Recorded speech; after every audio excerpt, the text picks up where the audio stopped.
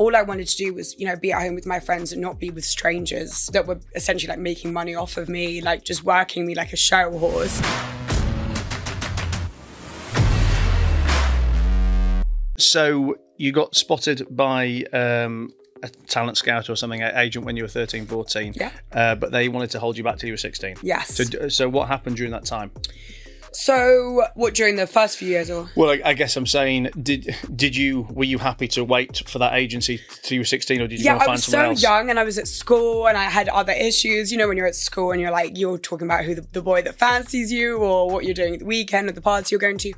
And I think because I started at such a young age as well, sort of 16 years old, I was getting taken out of school and I was going to shoots and things like that. I was going to different countries. I was leading like almost a double life. And it was, so when I was like 17, 18, I remember going to like LA and then coming back to school and being like, this is so weird. Like I'm like on a video shoot, I'm like, like a huge budget shoot. And then I'm coming back and going to school and like, reading books and doing lessons. And I found the whole concept so strange. But strange and hard, like as in, like, did you not want to come back to school?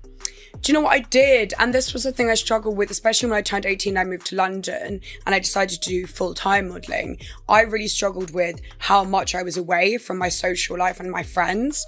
And I had a boyfriend at the time and I really struggled with just not being normal anymore. Because I liked that I had half normal and then half, crazy life.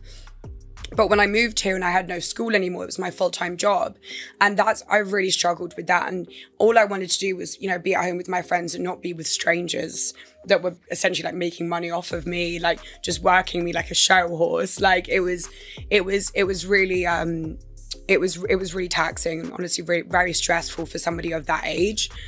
Being around people that were like 20 years older than me and them sort of, I would follow what they did. So all the like drinking and the drugs and all of this, I did exactly what they were doing. So I just thought that was what was, that was normal. Like that was the fashion industry. And, being worked as much as I did as well, I think was quite, from an angle from an agency, they want to make the most money out of you while they can. So they book you on every single thing that they get that's money, So I was Japan, New York, Milan, Paris, like LA, here, there, everywhere.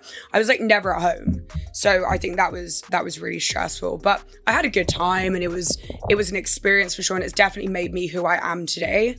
And I've seen so many different sides of an industry that now I'm like, right, I can take that and put it into my future life.